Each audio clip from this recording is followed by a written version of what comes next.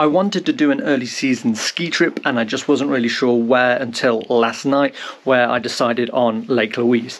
Today's Sunday the 19th of November, it's 6:30 AM right now, it's pitch black outside and I think it might actually be snowing.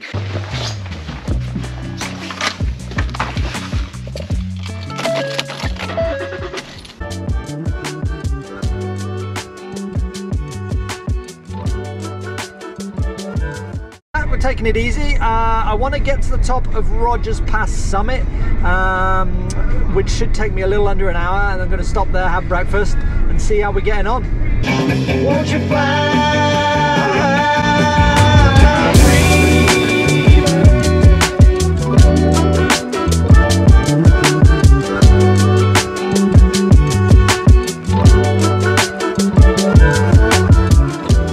We're at the top of Rogers Pass. And man, this looks like proper winter. Up there is Balu Pass, which is one of the touring routes I want to try this year. I've hiked it, but it's supposed to be a good area for touring. But we're at the summit, so we've reached the top, and now it's downhill and on to Lake Louise.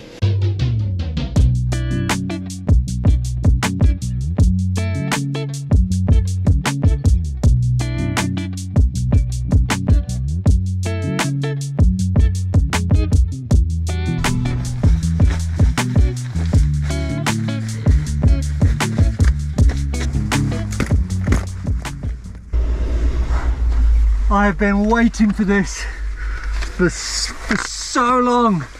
Oh, let's go, let's get up there.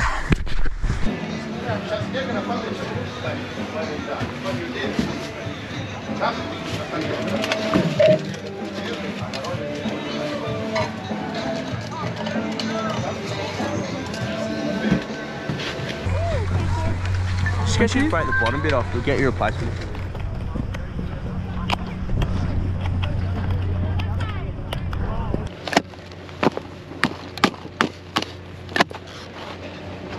Okay, let's see if I can remember how to ski.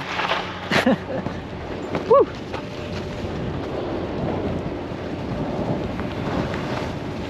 All right, first round of winter 2023-24. Woo!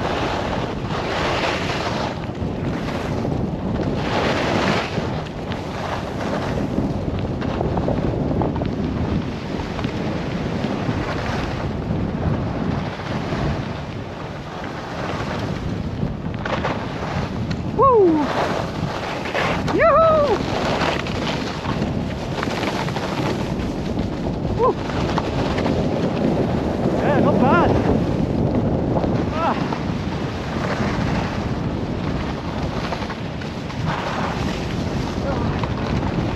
Woo!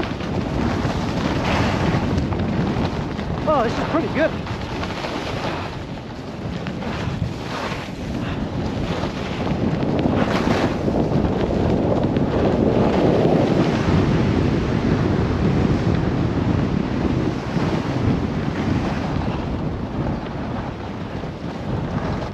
First Gondi of the season, first run of the season, now first chairlift of the season. Okay, first impressions.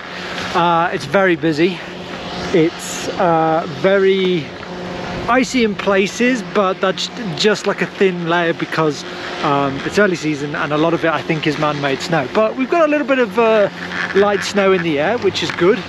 This point in the season, it's not about deep quality powder, it's just about easing back into it. Yeah, I've already seen 1 blood wagon, 2 injuries, and a lot of patrol out controlling people's speed. So again, taking care today, we're not pushing it.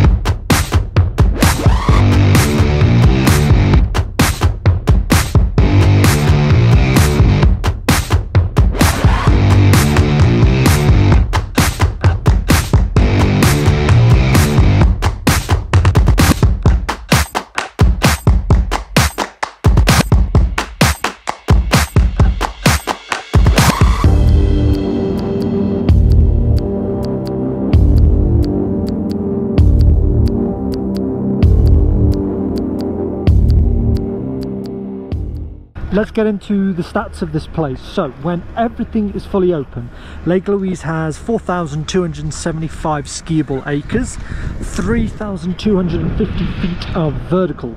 It's got 164 marked runs. The longest run is 8 kilometers. In terms of the terrain, 25% of that is beginner, 45% of that is intermediate, 30% is expert.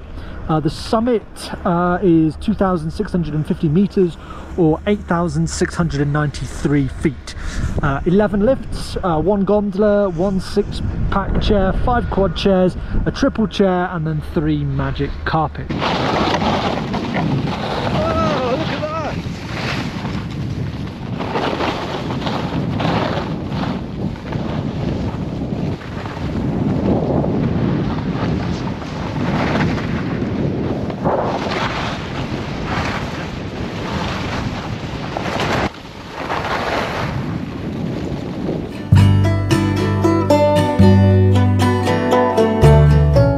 This is not my first visit to Lake Louise. Although it was a long time ago, I can still remember the iconic 10 Peaks Lodge at the base of the resort. This building is not only a unique feature of Canadian skiing, but is also the busiest place when it comes to getting food. There are several different areas inside, including a cafeteria and grill.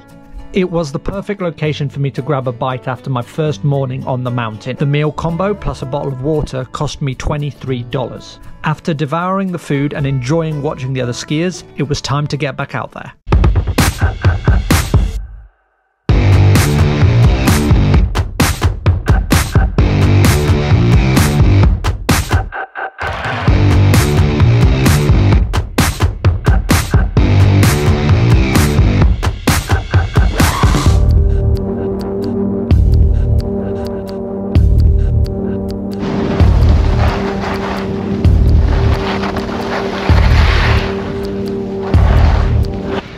You gotta give the operations team here a big pat on the back for getting so much open so early, mostly with man-made snow. I mean, they've even got one of these back bowls open. Granted, a lot of these are just green and blue groomers, but you know, it's still nice to get out there. And I'm not sure how I feel about having like ski patrollers on sort of every corner. That's very like big American resort kind of feel, but it's early season, safety's important, right? You don't want to do anything stupid, but I've already seen another blood wagon, so yeah, injuries are happening, but the ski legs are feeling good, muscle memory's coming back.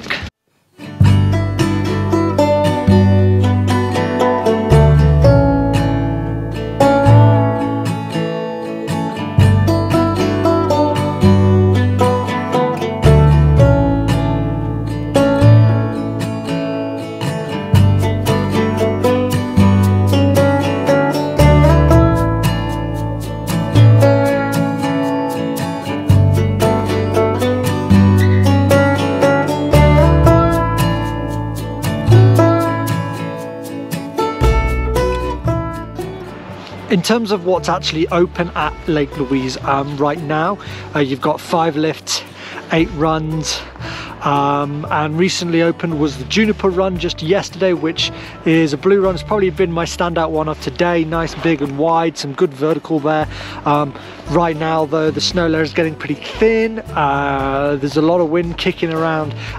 This is probably going to be my last run down, so let's make it a good one. The base of the snow right now is only around 40 centimeters. It's not a lot. They have relied quite a lot on man making snow, and they do need some help from Mother Nature.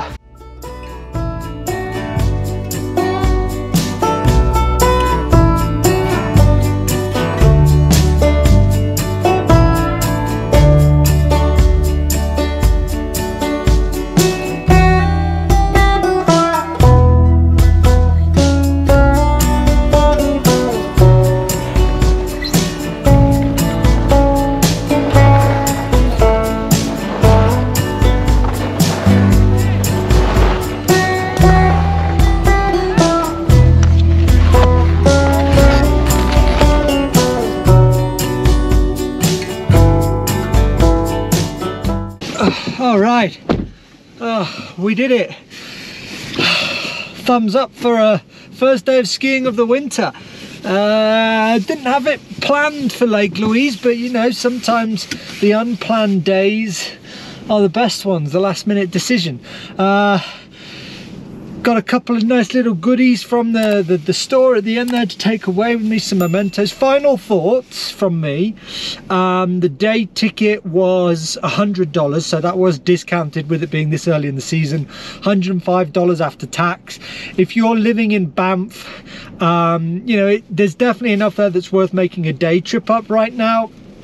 If you're over in BC, yeah, I'd maybe wait a little. You know, there's resorts in BC that are planning to be open in the next couple of weeks. We do need more snow though. I think everywhere needs a bit of snow. We're hoping that we can get one storm in somewhere, but it's been an awesome day, mega day. I hope you guys have enjoyed watching it and just seeing me get out there and shake off some cobwebs. The quads are probably going to hurt tomorrow. Please like this video, let me know your thoughts in the comments, subscribe if you are new to the channel, and I will see you in the next video whenever I